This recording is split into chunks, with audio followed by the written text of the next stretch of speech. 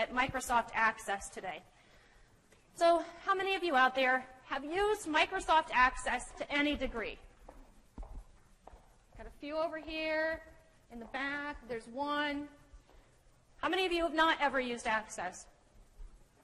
Man, there's a bunch of you that really aren't sure. This is a point in the course where the playing field gets leveled. So you came into the class, and I asked, how many of you have ever used Excel? And I saw probably 2/3 of the class raise their hand. And I would guess that probably there were maybe a dozen or two more that didn't raise their hands, but probably should have raised their hands. So most of you had had some experience with Excel. And that has an effect of being comforting for those of you who knew Excel, and scary for the ones who didn't, because the ones who didn't think, oh gosh, I'm really far behind. What you find with Access is that most of you don't know anything about it. And that can feel comforting because you're all kind of in the dark together.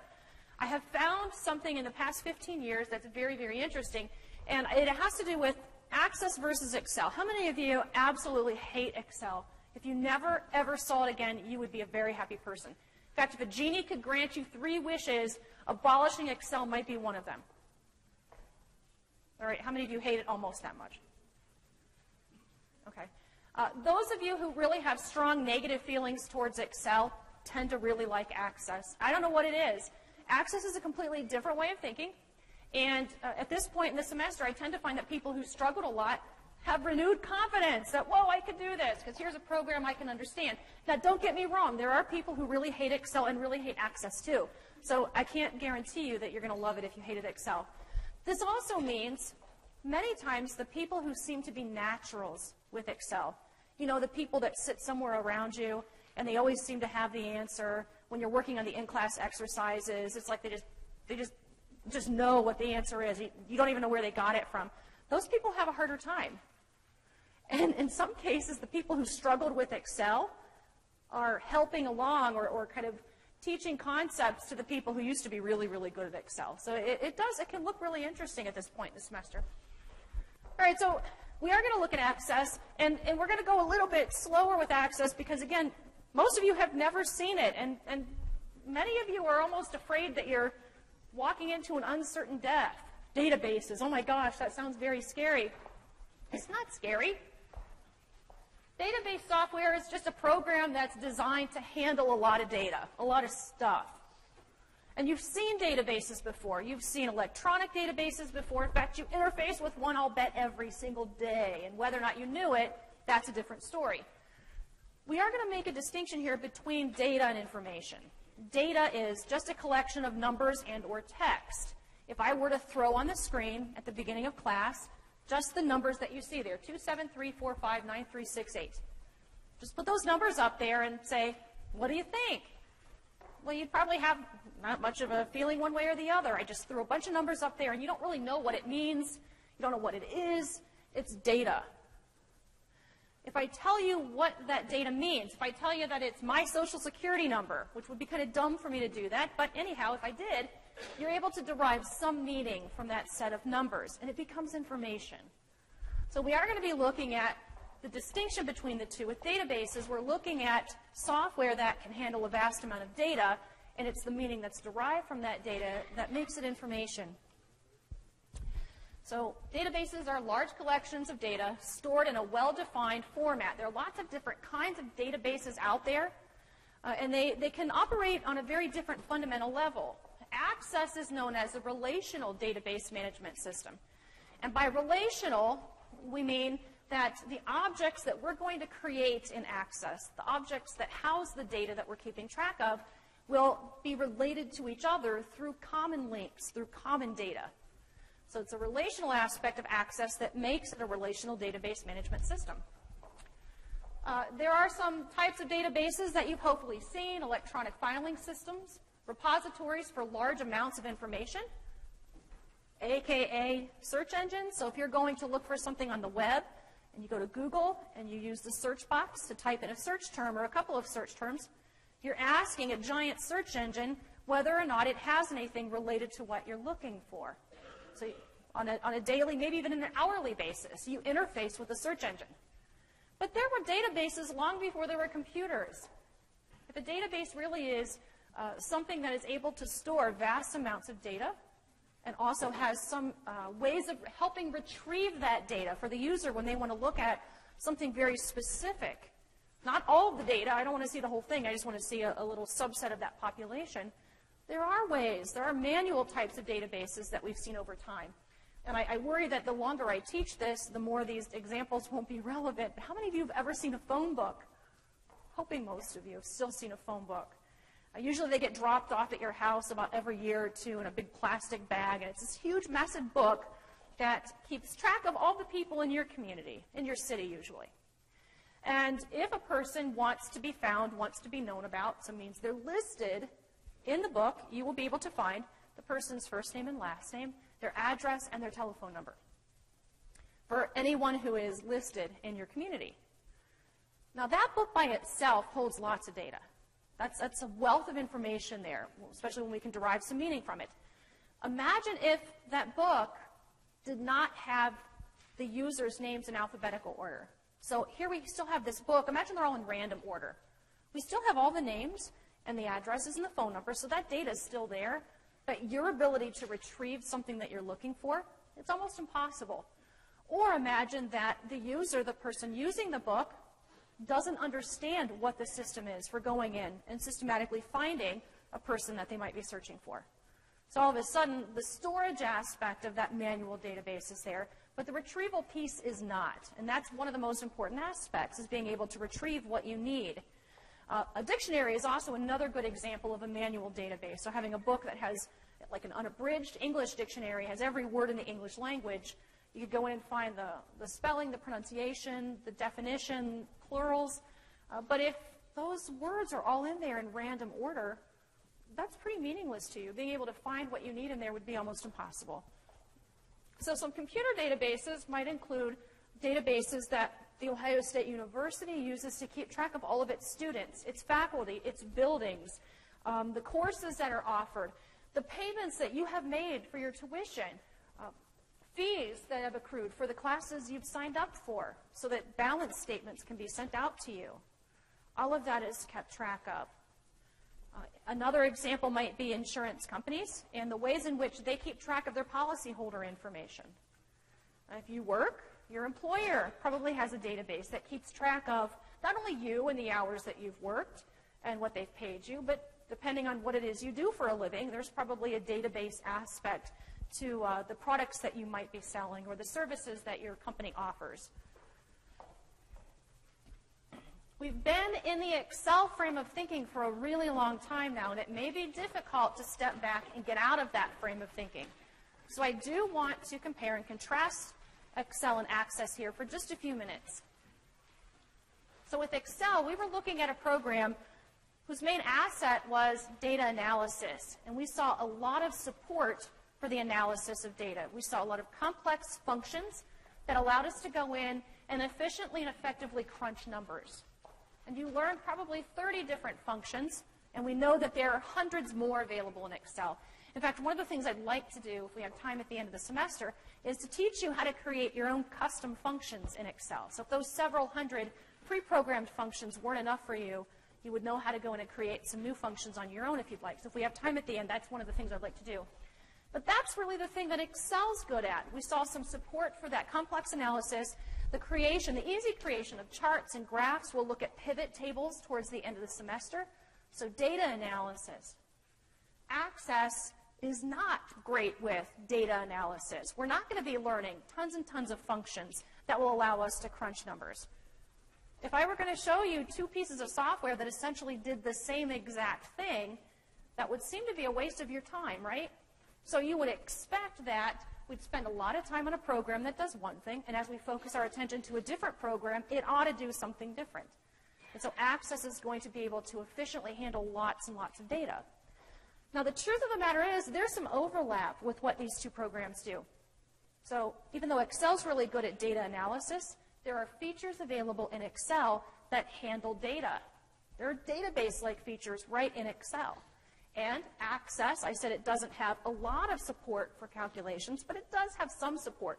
We will see some calculations in Access, but not to the extent that we saw them in Excel.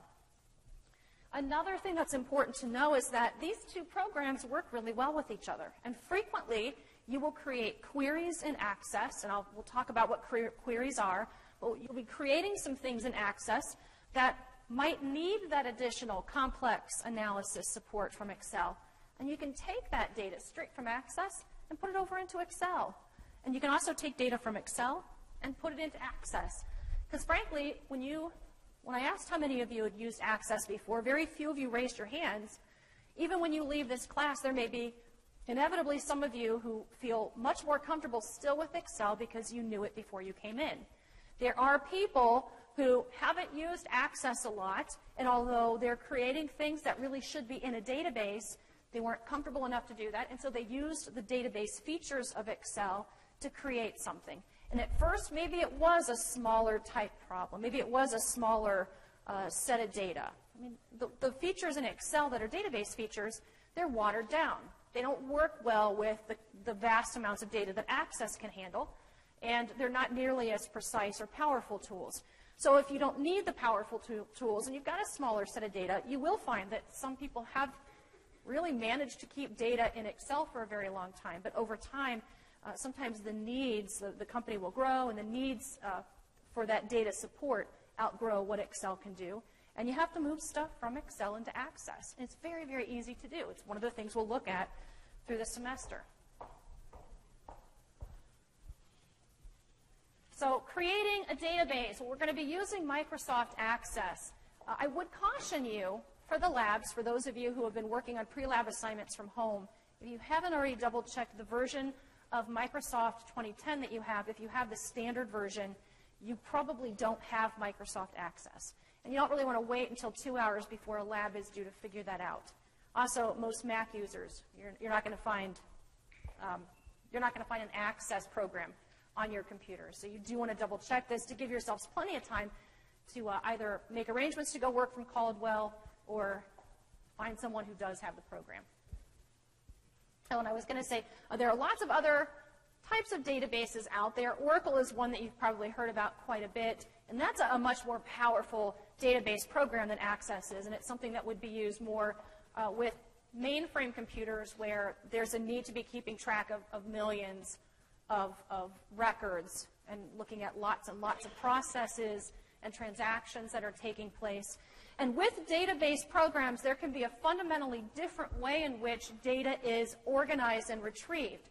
I said that with Access, it's a relational database management system.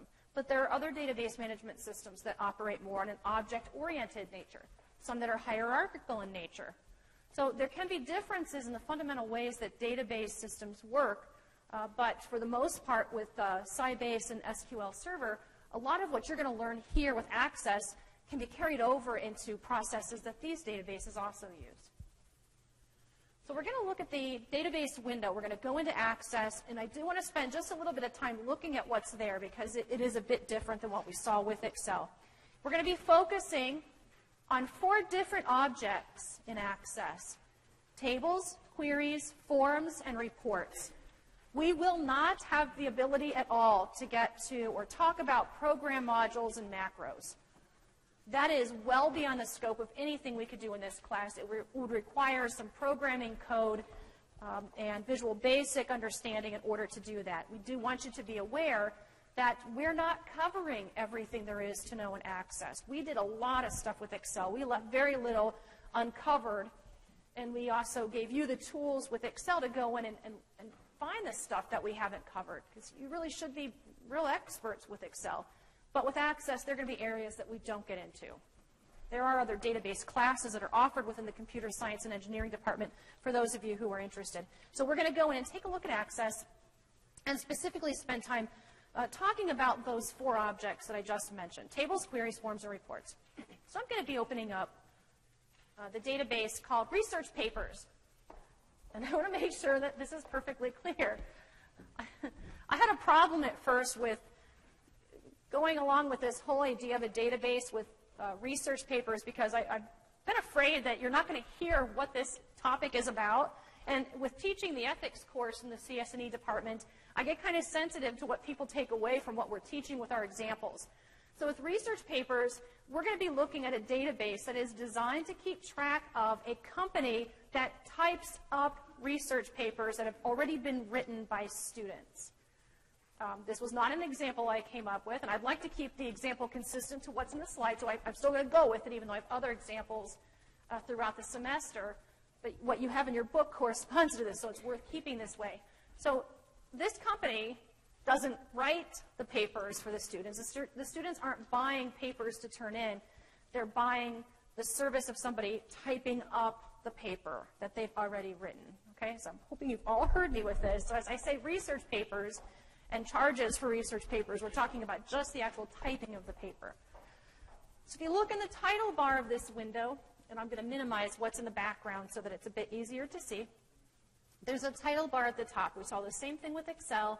If you've worked with PowerPoint and Word, you'll see the same thing, the name of the file, the type of file. With database files in Access, the 2007 format is the same format as the 2010 format. The extension that you're going to see on the end of any Access file is .accdb. And since that file extension is the same for both versions, frequently you're going to see in parentheses after the file name, 2007 to 2010. A person who is using something previous to 2007, and I hope there are very few people still using that version of Access, but those people would really not be able to open much of anything you would send to them from Access if it's been created in a later version. So anyhow, we see the title bar. We do see the quick access toolbar. We do see the ribbons, the tabs and the ribbons. We see a lot of different tasks and commands, and they don't look much like anything we saw in Excel.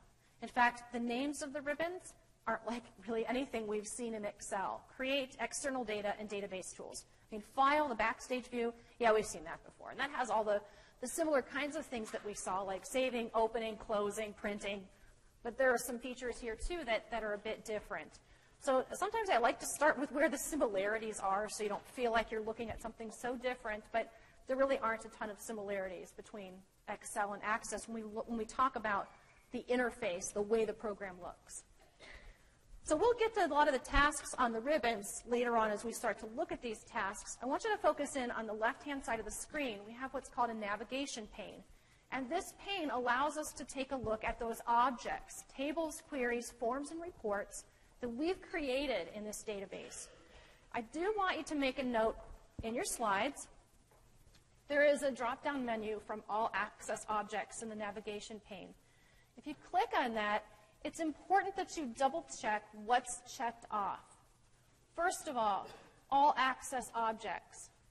It is possible, depending on, usually the default in Access would be to have all access objects checked, but that's not always the case, and what I'm going to show you up here is not always the default. So if you don't have all access objects checked off, it's possible that when you look at the navigation pane, you might only be seeing one or more of those many objects that we're going to talk about. And it may lead you to believe that those objects don't exist. So you don't want to make things more difficult for yourself just because you can't see those things that are there. And the other thing you want to make sure is checked off is object type. You would like to make sure that the objects themselves are grouped by the type of object they are. So tables would be with other tables. Queries would be with other queries. And if you don't check that off, it sometimes can be very confusing to look at what's showing up under this pane. And it'll make more sense, too, as you play around with Access. So sometimes I just tell you to take a note of something because it will be important later. So what I want to do is look at underneath tables. Let's pull up the client table. So in your slides, you should see also the client table. So this is a database, again, that keeps track of this company that sells services for typing up papers. And the kinds of things that the company would need to keep track of would be the clients that have had their papers typed. And as we talk about this particular scenario, you might even start thinking about, well, wouldn't they also need to keep track of this and this and this? You may start thinking about other things that would be important to do in this database. And those are things I want you to be thinking about because right now we're looking at a limited scope of what might be used for this particular database. So there would be other things that would need to be managed. So in the client table, and as we look at this table, it does sort of give us the feel of Excel. Here we kind of feel comfortable. Yeah, it looks like we've got cells, and it looks like we've got columns, and we've got rows, and maybe this is Excel. Maybe we are going to see something we've seen before. And no, it's not the case. What we have are, yeah, again, columns and rows, but what's important isn't so much each block, the intersection of a column and row. What's important is the entire row or the entire column, and I'll explain why. So as you look at the horizontal arrangement of data, so let's click just to the left of the first person's information. So this is called the row selector, and I have now selected the entire first record of data for the client's table. So horizontal arrangements of data are called records, and then vertical arrangements of data are called fields. So this is a field. So within this table, we've got 1, 2, 3, 4, 5, 6, 7, 8 fields. And we have 16 records. Down along the bottom of the screen is a navigation button. This allows us to move through the records within our tables. It may seem kind of silly right now to have this navigation pane. It says records 1 of 16. Okay, I can see all of the records here.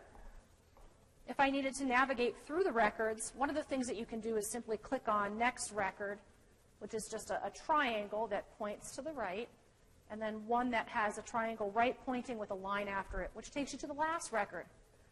The last option has a triangle with a star after it, a yellow star, and that opens up a brand new record.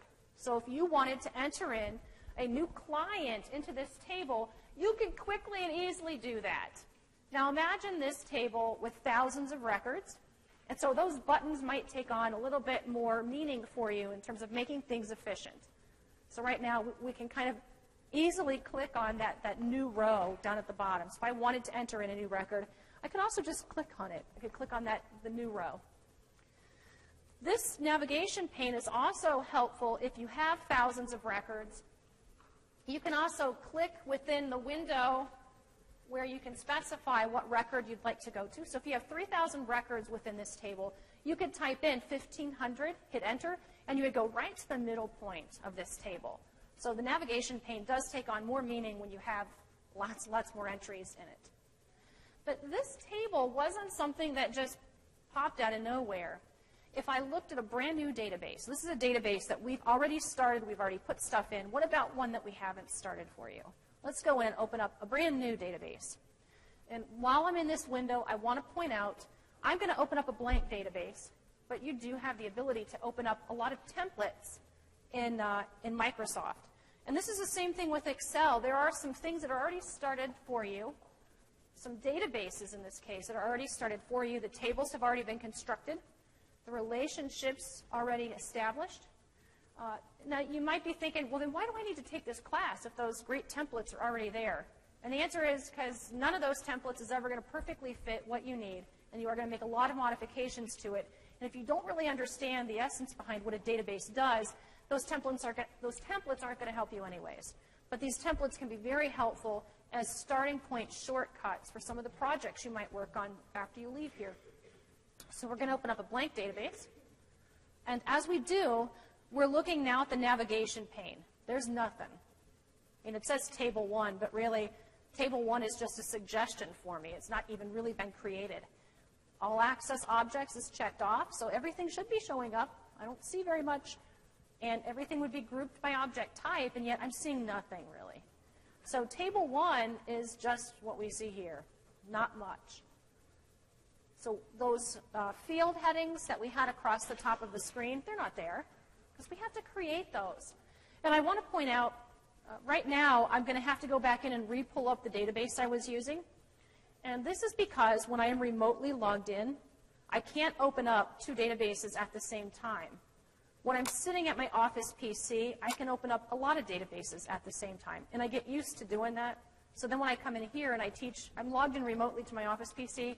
When I open up a second one, it closes out the one before it. So you'll see me do that a number of times this semester. And you can make fun of me secretly when I do that, because it is kind of funny. So anyhow, that was the client table. And we'll just look real quickly at some of the other tables that are in this database. We have one that keeps track of charges. Charges being when someone has a paper for us to type up, they owe us money, right? We have some sort of going rate for what a paper might cost to type. It might be based on how long the paper is. In fact, I would think that it probably is. And notice we keep track of that. We keep track of the clients and the amount that they owe us, and then the date that they came in and had a paper typed up. Now, this leaves a lot to be desired. I mean, I kind of want to know a little bit more, like how many papers was that and how many pages was the paper. So we've kind of given you a simplistic database with some details missing so that we can look at some other fundamental concepts with Access. But I'd like to know, how do I know which client we're talking about? I mean, I just see this client ID. If I go back to the client table, I got way more stuff to know about these clients. I can see their names, their addresses, their phone numbers. Why am I not including that same kind of information over in the charges table? What do you think? Why do I not see last name and first name here?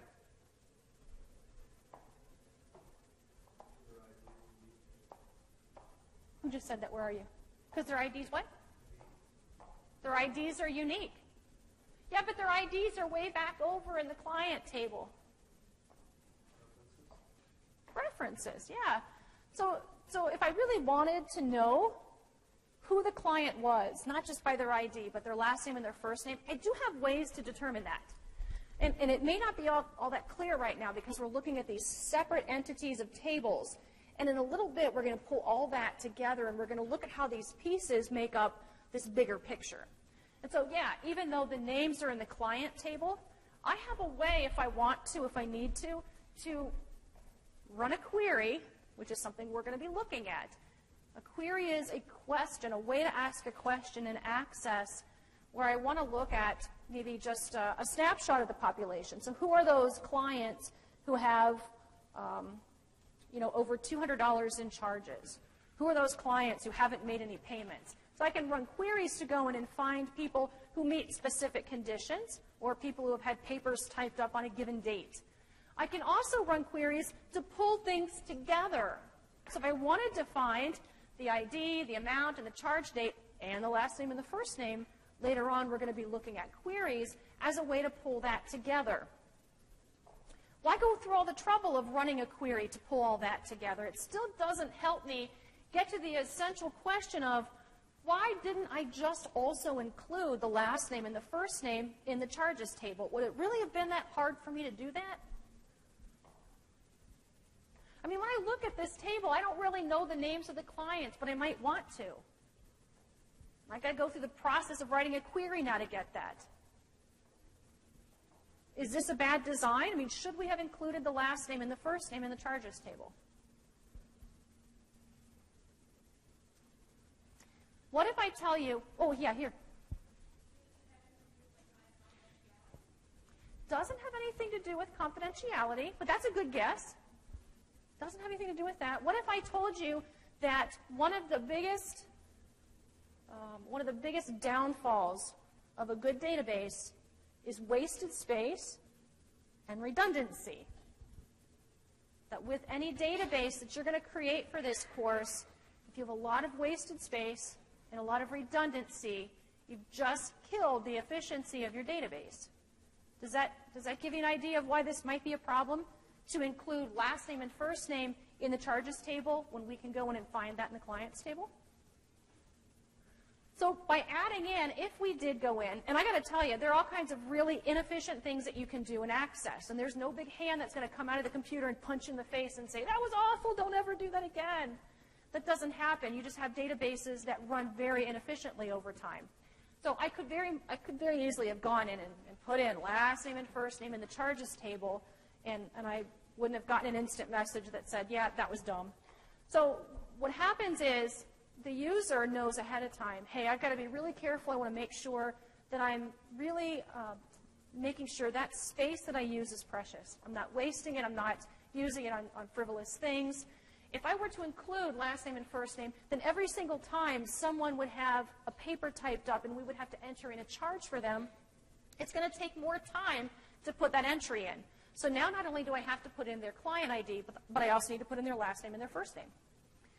So if something happens, and let's say Lisa Smith comes in, and we've been typing up papers for her forever. She hates typing. She's real slow. She's just henpecks. So she comes in. She's got tons of entries in this charges table. And then she goes and she gets married. And she changes her last name. And now we've got to go into every single record in the charges table and fix her last name because it's different now, right? Whereas if we just would have left it in the client table when she got married, we could have changed it once, end of story. So with including things in places where they shouldn't be, which is called redundancy, like putting the last name and first name in charges. It takes up more time to enter in the records. It wastes space that doesn't need to be used. It means that when there's a change, it's going to take us a lot longer to make that change, because now we have to find all of the entries for Lisa Smith in this case. It also means that there's a chance we're going to have some major inconsistencies, because I will frequently find that if we have extra information that shouldn't be within each record, the odds of somebody mistyping something here and there means in some records, the last name and the first name fields don't always match up to what's shown in the client table. What do you do with that? So how much do you want to have to go in and change things? You don't want to have to go in and spend a lot of time making sure people aren't making goofy errors. If we look at the payments table, so this logs all of the payments that are made by our clients, we see the same sort of structure. We see client ID, so we don't see last name, first name. We don't see address. We don't see phone number. We don't need that here, just like we didn't need it in the charges table. We see the amount that was paid. We see the payment date. And then we see something that says payment type, and we just see a bunch of numbers. I think, well, what does that mean? Well, it means we probably have the payment types defined somewhere else. So we select payment method and take a look. We do. We have a table called payment method that explains what those numbers mean. These are the four tables that we're going to look at. And I have an extra one here called charges 2 that I want to show you. I was talking about, what would be the purpose of having the last name and first name field in with the charges table. I guess I could have shown that to you back then. I'd forgotten I did this to show you. But I meant, why didn't we add those extra things in? And we talked about it. It would waste space, waste time, and all the other things that go with that. So one of the things that you might be thinking right now is, all right, well, she's got these, I'm going to get rid of this for a second. She's got these 4 tables in there, and she's talking about eventually having to relate the tables together somehow. And that just seems like a lot of work. And once I start telling you what you have to do to relate tables together, you might even think, that's way more work than I want to have to deal with. And you start thinking, well, maybe it was possible for us to try to create one great big table that keeps track of the client's names and addresses and phone numbers and their charges and their payments and the payment methods all at once, so that we don't have to worry about these separate tables. And just like what we saw with the charges table having to include the names over and over again, if we tried to keep track of this all in one table, perhaps in the client table, we would have to add on charges, payments, payment method to do that. We would end up having a lot of redundancy, because every time a person would come in with a paper or make a payment, we'd have to log all of that data about them. Take a lot of time, waste a lot of space. So going back and looking now at, in the client table, I talked to you about opening up a blank database. We just saw space. We didn't see much there. There were no column headings. And let's take a look at how I got these column headings to show up. Any table that you create has several different views that you can look at. What we're going to do is use the design triangle that you see up in the top left-hand corner of the home ribbon. If you select the drop-down arrow, you're going to see 4 different options. We will really not use pivot view or pivot table or pivot chart view. So we're going to really be moving back and forth between data sheet and design view. And that's most common. In fact, you don't even have to go in and select it. If you toggle between the design view and then what shows up next is called data sheet view, it takes you to those 2 most commonly used views. So basically, right now I'm in what's called, you okay back there? We didn't lose anybody, did we? No? Okay. Data sheet view, which is a view of the table with records in it, with records populated. This is called data sheet view. Design view is the behind-the-scenes construction of this table, what you did to create the table itself. So for us, as we look at this, what you should notice, those field names that we had all across the top of the client table, they all show up. Let me get rid of the navigation pane just so that doesn't confuse anybody. All of those field names are here. They're all there. And then I specified a data type. There are a lot of different data types that you can use for your fields and access. Text is the most commonly used data type. But some other data types would be memo. And memo, we'll talk about that later. It's not used that much. But maybe if I talk about the others first, it'll make more sense. Number data type is kind of what you would think of. It's a data type that's used when you are trying to enter in numbers. And I would add that these are numbers that would be used in a calculation. We're going to make another distinction here in a minute. Date and time would be a field that you would use, a data type that would be used for a field that contains dates and or time. Currency would be money.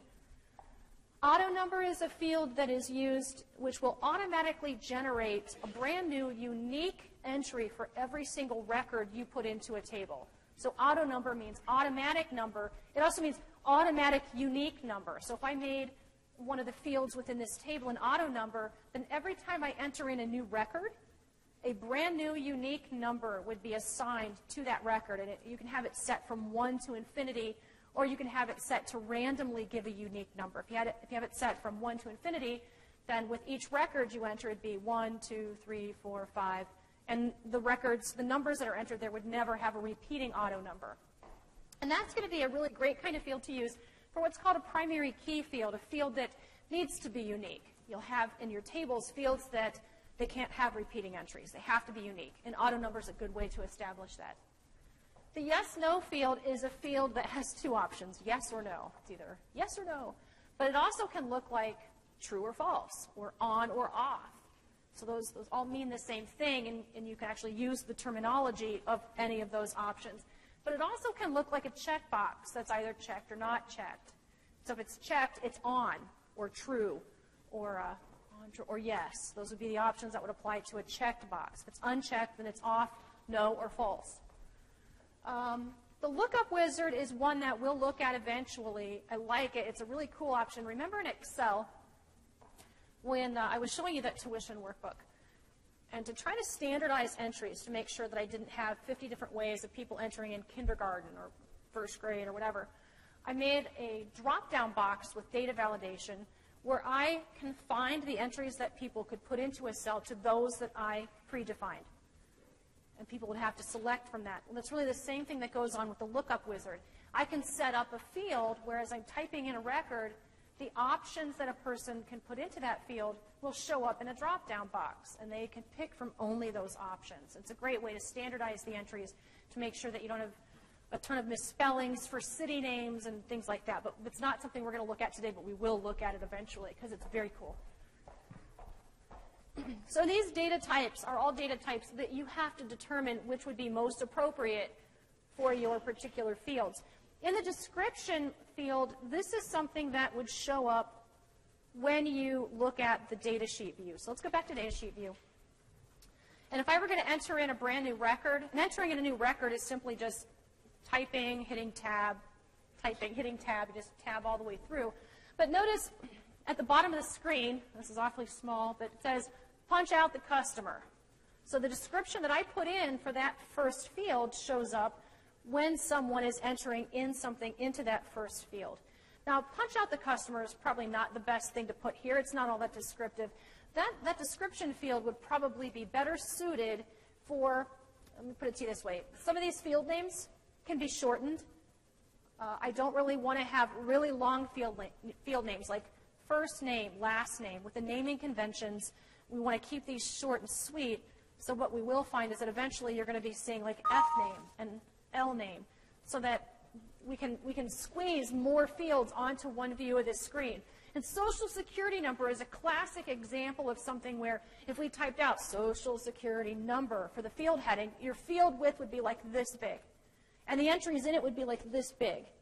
And if you have lots of fields in your table you want to keep them small so you can see as many of them as possible in one view of the screen.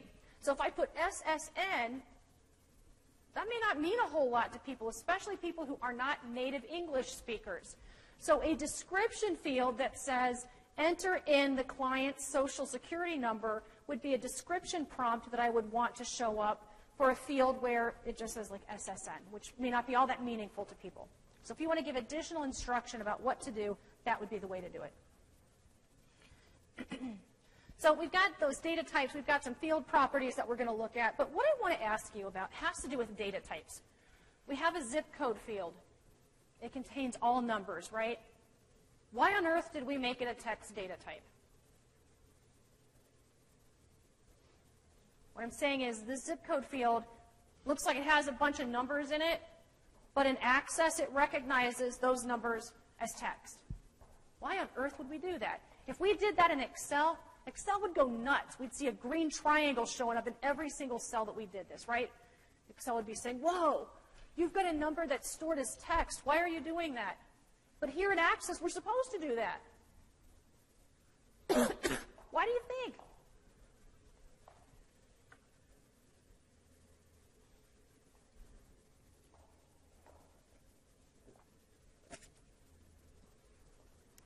You know, it was right about this point in the morning class that I had this epiphany. I looked out onto a sea of people. Many of them were avoiding contact with my eyes, and the rest of them were just kind of looking like, if I could kill this lady, I would. And I'm looking at you guys right now, and I'm kind of seeing the same sort of reaction. And I can't help but think it must be incredibly boring. Must be incredibly boring to be sitting there, isn't it? Yeah, it's boring. Remember at the beginning of the semester I said there's a bunch of stuff I have to teach you that's anything but exciting, right? I got to tell you, you guys are making it maybe like 10 times more boring for yourselves. You're just sitting there like, when is she going to jazz this up? I got to tell you, there's not much jazz coming along. But it does seem to go faster if you take a little bit more control over your own learning.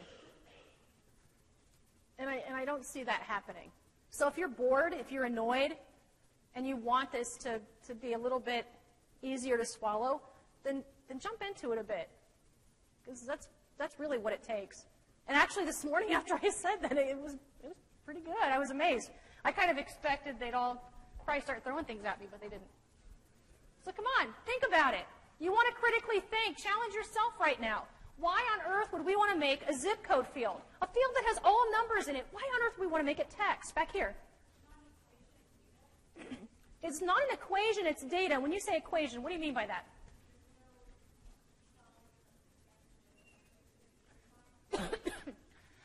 You're on the right track. It's not that there's not an equal sign. Can you add to it?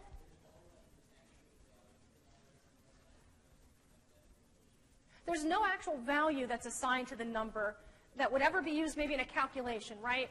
So if you have an adult child who moves away from home and she goes and she opens up an account with a bank, or she comes in and has a paper type for whatever reason, you wouldn't try to guess her zip code by pulling up her mom and dad's zip code and adding those together, right? I mean, that would just be nuts. You would never do that. You would never multiply a zip code by something and get anything meaningful out of that. So the zip code field is a field that would never be used in a calculation. You can think forever, and you're never going to come up with an example of a realistic reason to add, subtract, multiply, divide anybody's zip code. So first of all, yeah, it contains numbers, but that number will never be used in a calculation. What else? Come on, you're smart people.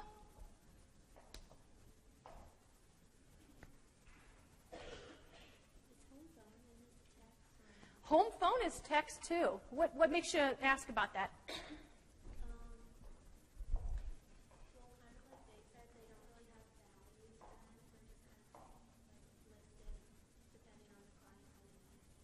Yeah, I mean, the home phone number also is text. You wouldn't subtract two phone numbers to come up with an extra neighbor's phone number.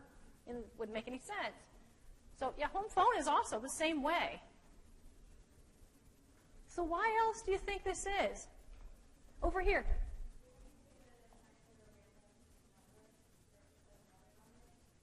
That would be with auto number, with the auto number field. If the auto number field, we would get an automatic, random, or incremental number that would be unique. What would happen, for example, if I had a zip code that started with a 0 and I made it a text data type? Versus what would happen if I had a zip code that contained a 0, it started with a 0, and it was a number data type, over here in the green.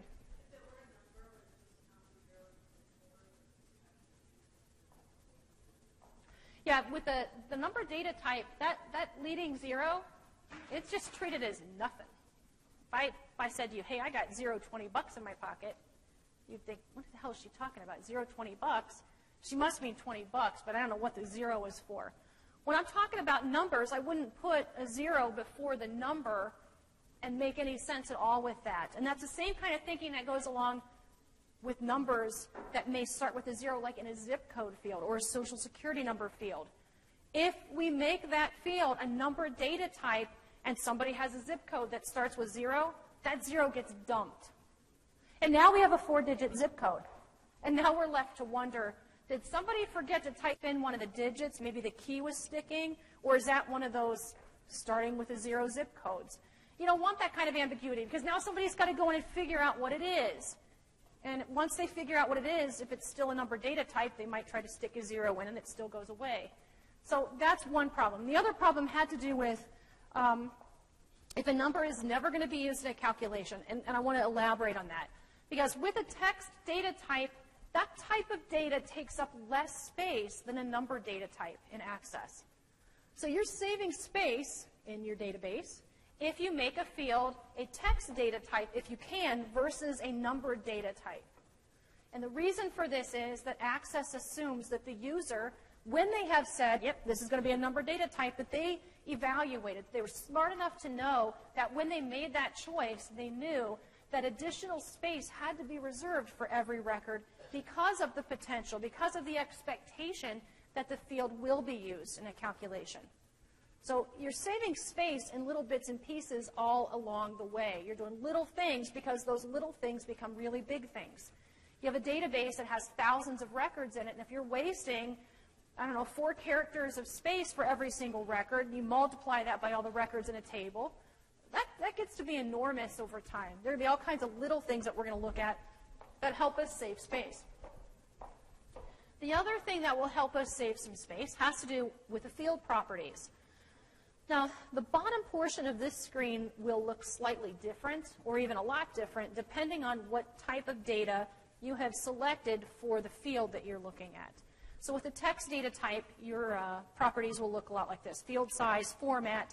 Input mask is something I'm going to show you here in a minute, because that's kind of cool. And then we've got some validation rules and things that will help us restrict content. But if I had a number data type, so let's go back just for a second. Let's go to zip code. And let's change this to a number data type just temporarily. We're going to undo this in a second. But we have a little bit different set of options here. And if we specify date and time, you're going to see slightly different options versus yes, no. There's a big, big difference here in some of the options. So what I want you to be aware of is, depending on the data type that you're selecting, the properties that correspond to that data type will be slightly or a lot different.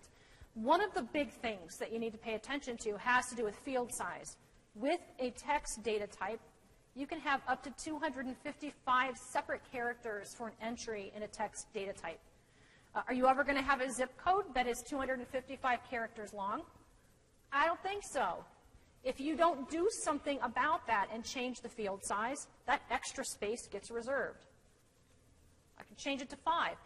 This can also be a way of standardizing some of the entries. So if you want to have just that first 5 digits of the zip code and not the other digits that sometimes people put after it, if you say only 5 characters long, then you're able to standardize the entries that are coming in so that you're not getting some with the extra digits and some without.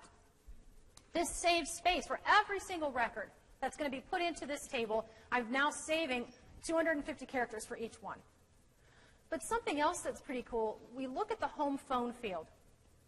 And as we look at this, there are some characters within this field that really aren't a part of what's being stored with the entry that's placed. So the parentheses around the area code and the dash in between the numbers is a formatting sequence that's been put in because of a mask that we wrote. So when I go to put in a brand new record, so when I click on the home phone field in a new record, notice that that set of parentheses is already there. That dash is already there. This is formatting that's put in over the top of the numbers, whatever content is entered. This may seem like a cosmetic thing to do, but it's not. It's not solely just a cosmetic thing to do. When you have long strings of numbers, and if we go back into the design view just for a second and we take out that mask, this might be a little bit more obvious. I've taken out the formatting, and notice the numbers, they just kind of blur together. And you're looking at a potential for making mistakes. So if I don't have natural separators for numbers, like with Social Security numbers, the first 3 digits, dash, next 2, dash, last 4, this way of breaking down long series of numbers to help minimize mistakes. When you can build these kinds of things into your fields, you can help minimize mistakes. Your database is only as accurate as the people who have entered in your data. And if you can put little things in to help them not make mistakes, it makes a big difference. So I can go back in. And what I've done with input masks, and I haven't found a book that does a really great job at explaining input masks. And so if you use the help menu, and really for any of these, as you go through, if you just hit F1, you'll be able to get help options that go along right with whatever the property is that you're working with. You can see some of the rules for input masks, and it'll show you how to write them. And so I can put in characters for the mask that represent characters that could be entered into this field. Whether they're required or optional depends on the character I use to represent them. So if I specify a character of 0, I'm saying that a person has to put in a character to represent this. And with this being an input mask, this is something that simply changes the appearance of the entry. It doesn't change the content of the phone number that's entered. It only changes the way it appears. So I could put in a set of parentheses, and those parentheses become the formatting marks that get added in. The zeros represent characters that are required. So a person wouldn't be able to put in just the first 2 digits of the phone number and leave the rest blank. I'm saying you've got to put the whole thing in. And then I can put in the remaining numbers with that dash in between. So I didn't need to know anything special to do this. I just read the help menu. And then when I click out of that, Access does go in and it adds a few little fancy things for me. But I really don't care because I don't have to add those in myself. I go back in and I can see that that formatting is there again. And it really does help to break up that long series of numbers. So input masks can be very, very helpful. So let's take a look as we go through here. So we talked about tables. And within tables, we have fields, which are the vertical arrangements of data, and rows, which are records. Talked about some of the field properties. We'll get to more of these as time goes on. This is kind of a quick view of that design view of the table that we saw. And the one thing that we haven't really talked about yet is a primary key field. What does that mean? What does it do? Why is it important? Hopefully you noticed back in the design view that there was something showing up just to the left of the client ID field. If I select the entire field by using the field selector, I can see that there's a toggle button that shows up on the ribbon, on the home or on the design ribbon. When I unselect the primary key option, notice that the key that showed up next to the client ID field is gone. And I can place it back on the field. So I'm specifying whether or not this client ID field is a special field in the clients table. When I say it's a primary key field, this has an effect on the properties down below. So when I uncheck it, notice indexed, which now says yes and no duplicates, will say no. So when I take off that primary key designation, it is no longer an indexed field, and it doesn't say anything at all about no duplicates. So let me explain to you what that means, at least the no duplicates part for right now.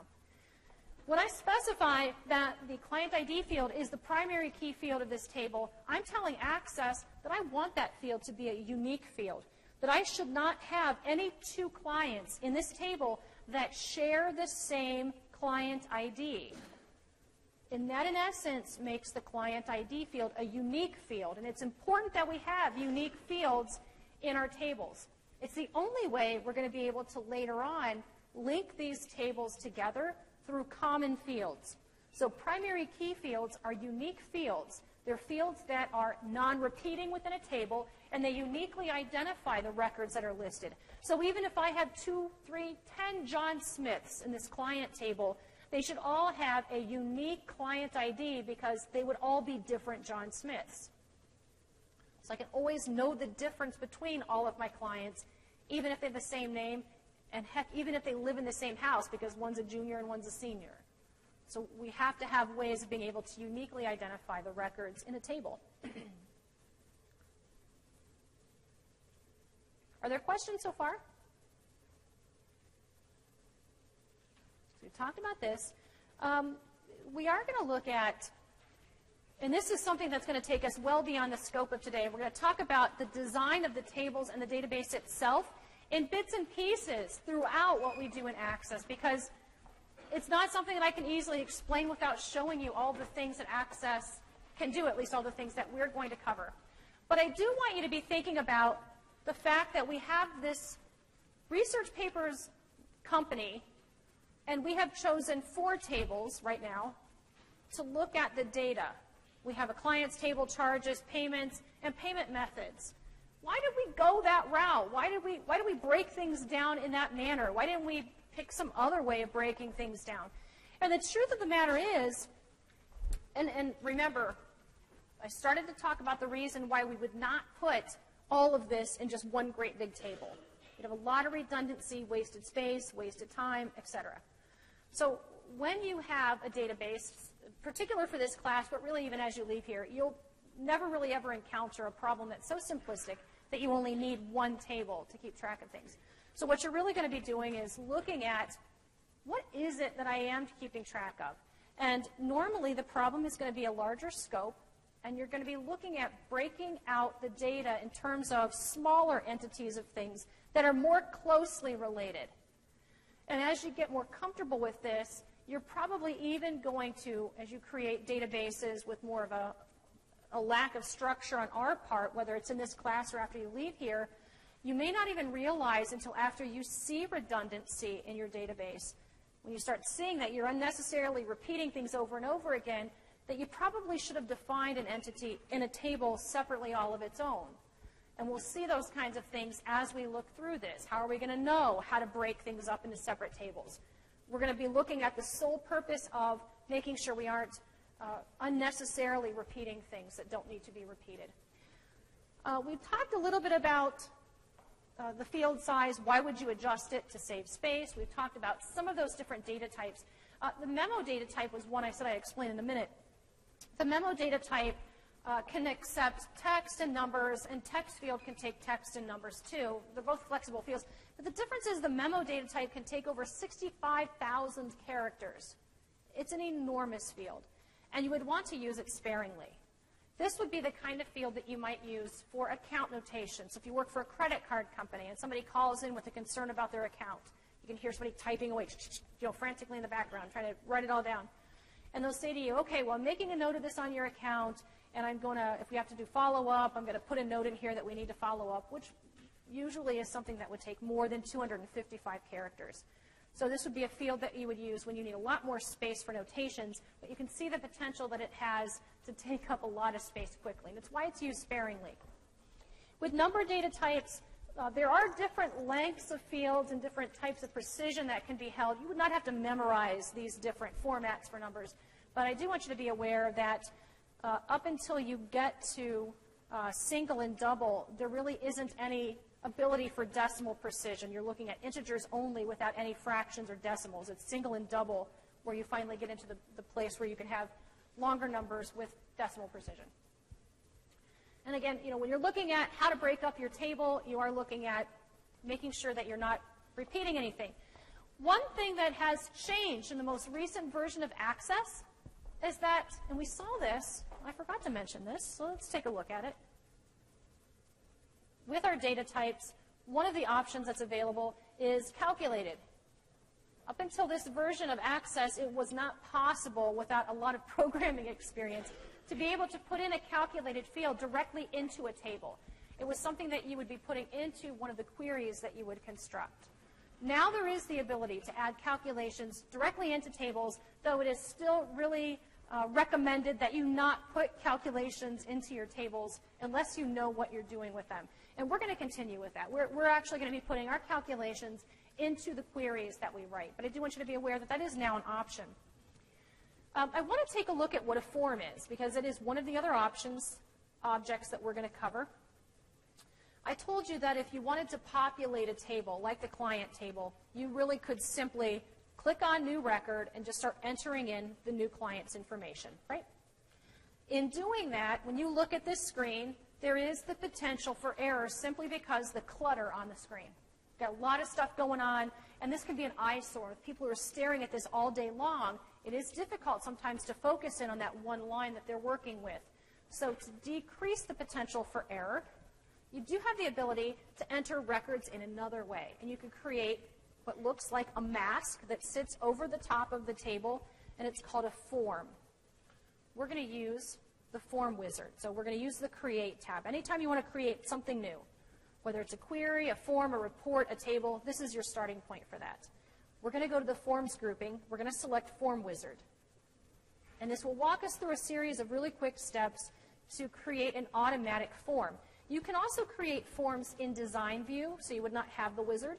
I would not recommend that unless you know some of the properties of objects. Some of them are bound and unbound, and it has a big impact on creating these kinds of objects in design view. So we're going to use the wizard because it really navigates us through all that crap.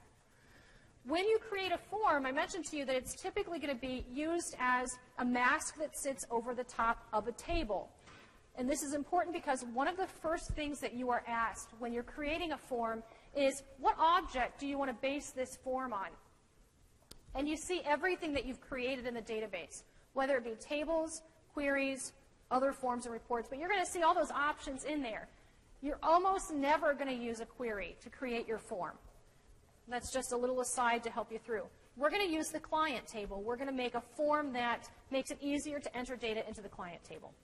When I do that, all of the fields that are available in the client table show up. I'm going to pick all the fields to be in the form. If I'm using this form to populate the client table, if I don't put a field in the form, then people can't access it when they're trying to put in a new record. So it'd be silly for me to make a form for a table and not include all the fields. The next series of steps just walk us through what the layouts could look like. And you've got some that will allow you to look at more than one record at a time. This data sheet view really isn't all that much different than looking at the actual table itself. So it's not the purpose for us to go in and create a form. We want to look at something that makes it easier to look at. And there are different layouts and designs. We're going to let it just give that default name of Client 1. And then what I'm looking at right now is the form that lays over the top of this table. I can navigate through the fields. So next, I can go last, and then new field. New record. So if I wanted to add in a new record into this table, I could enter it directly into this, and after I finish home phone and I hit tab out of that, it goes into the client table. This is a very, very great way of being able to minimize errors due to eye strain, distraction, and clutter on the screen. So that's what a form is. So let's look for a minute at the object called queries, being able to ask for just certain things from a database. And we're going to spend a lot of time looking at queries, but today I'm just going to run a real quick one or two. So on the Queries tab or grouping under Create, we will click Query Design. And what pops up next is a dialog box that asks us, what exactly is it that you need to run this query? And you don't really know yet because I didn't tell you what we were looking for, right? So maybe we want to run a query. Remember back in that charges table, we just had the client ID, the charge amount, and then the date. I said, what if we want to see the last name and the first name? We can use a query to do that. So I want to get last name, first name, the client ID, the charge amount, and the charge date. I want those things. So what tables would Access need to use to grab those fields? So when I run this query, what needs to be in there, in this instruction set that we're running, needs to be the tables from which these fields would be pulled. So the client table is what gives us the last name and the first name. And the charges table is what gives us all of the charge information. Now, something interesting happens, besides the fact that I just scrolled all the way over. Or pull this up. So let me just tell you, what we're looking at right now is the query design tool. The top part is what's called the design view window. So where the tables show up, that's the design view window. And the bottom area is called the QBE grid, Query by Design, QBE. This is where I tell Access what I want to see by giving it an example of what I want to see. Notice that the two tables that I pulled up, it kind of looks like they're holding hands. They're connected. There's a relationship. That's one of the most important things about running queries that involve multiple tables. So I'm putting you right into more of a complicated query right now. It involves several tables. When I pull tables up for a query, if there's no line between the tables, we've got issues.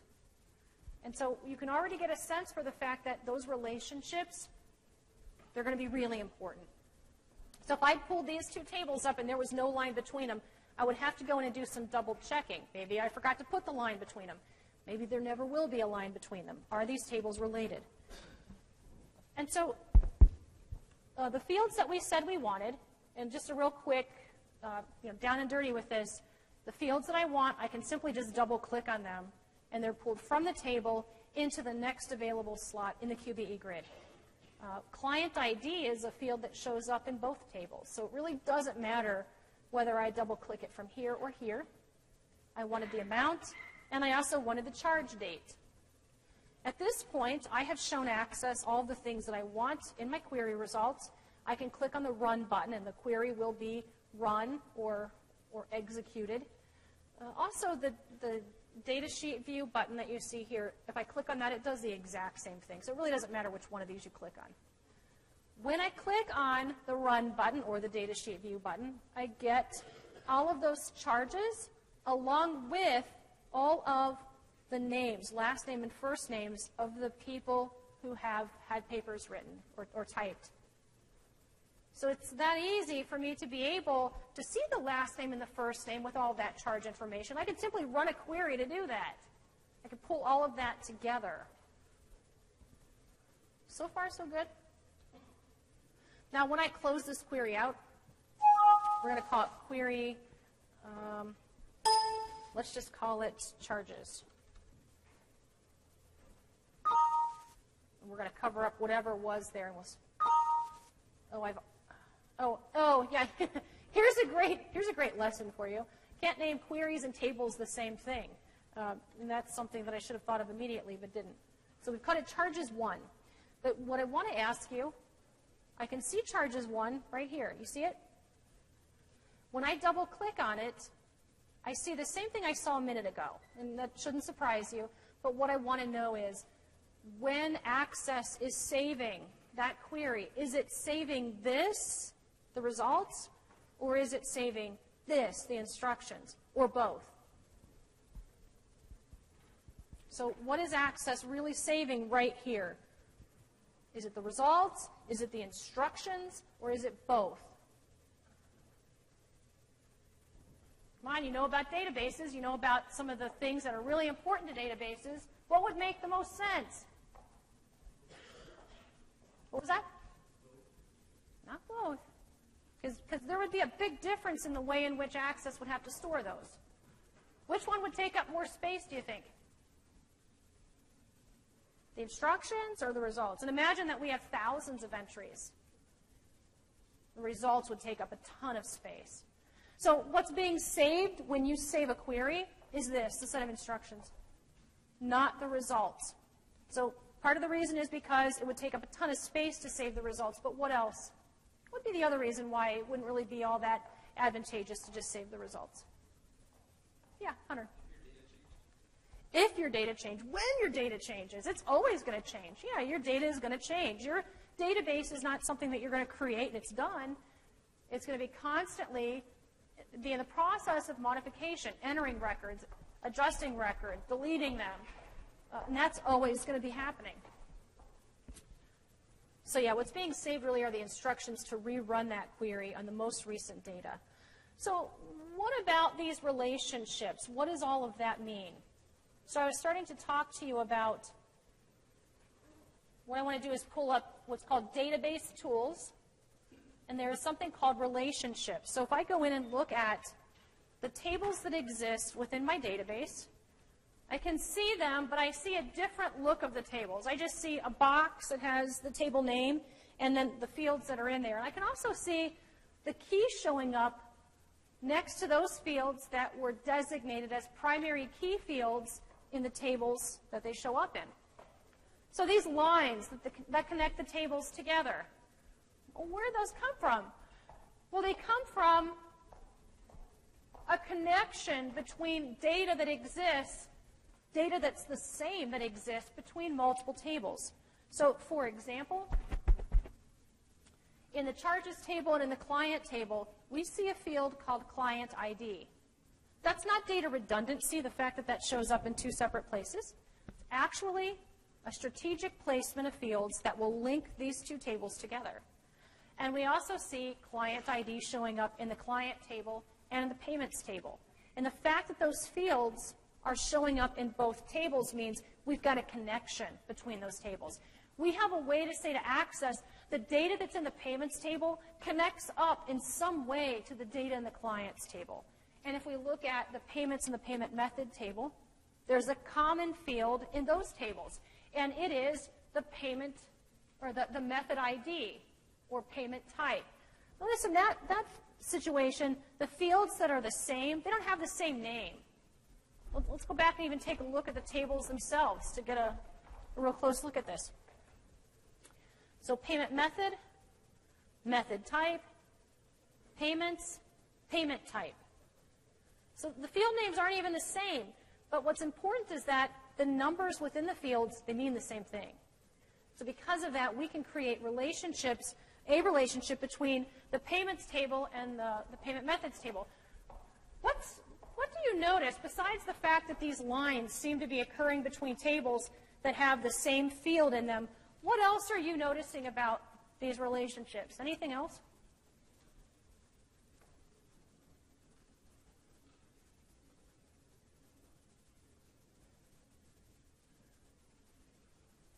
Notice anything about the keys?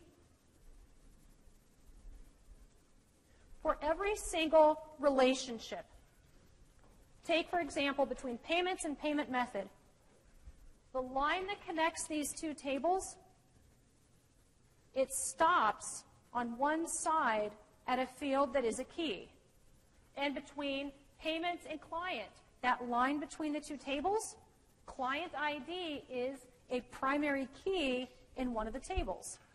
Between charges and client, the relationship between these two tables has a primary key in the client table. For every single relationship that you establish in Access, there has to be a side of that relationship that connects to a primary key field. You cannot have a relationship without a primary key field being involved.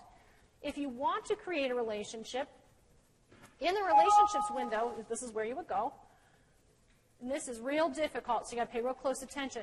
So to make a relationship between charges and client, you would click on the field that's in common and drag it and drop it right over the top of the other one. And that makes the relationship. You might think I'm being goofy. I said it's really hard. Actually, it is really hard, because when you drag and drop, it's so easy to drag and drop over the wrong thing. And Access is pretty dumb. Let me show you what happens. We delete out this relationship, and we say that there's a relationship between, let's say, name and client ID. Access says, okay, fine, whatever. Must be a relationship between first name and client ID. Access believed me. And when I go in and try to run a query later with these two tables, I'm not going to get very good results because Access really isn't sure what the connector is between them. So you do have to be really careful with that. Are there questions before you go? All right, I'll see you next time.